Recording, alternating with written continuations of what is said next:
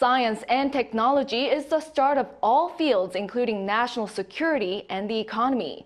These remarks were made by President Yoon Suk Yeol when he met with leading young scientists on Tuesday afternoon at his office in Yongsan, where he discussed the future of science and technology. The launch meeting took place as part of a follow-up to his trip to the United Arab Emirates and Switzerland. He met with 6 scientists in fields such as artificial intelligence, space, biotech, and quantum computing, and who stressed the importance of human resources. President Yoon said it is important to nurture the fields that South Korea is best at, and also highlighted international cooperation with major countries like the U.S.